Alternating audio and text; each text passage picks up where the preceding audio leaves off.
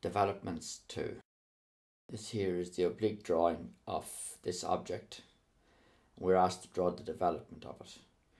We're going to fold down the bottom and fold up the top and roll out the other 3 sides.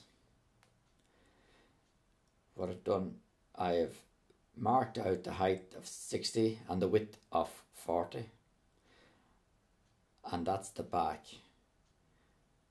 B, C, G and H. Now set the compass to the length of the line, mark it 3 times on this line,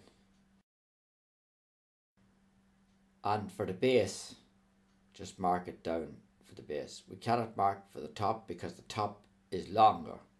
The top has to be long enough to go the full length of the sloping line. Now line in your drawing using heavy lines for lines that's going to be cut and dotted lines for lines that's going to be folded.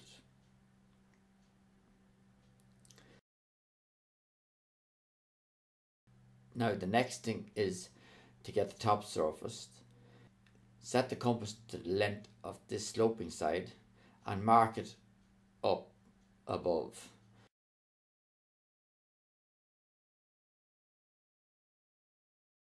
Now that's the development complete. Now indexing. D and C are the back points. The outside point opposite C is B and A. This point will match up with B, so that's point B, A and D. And that's developments 2 complete.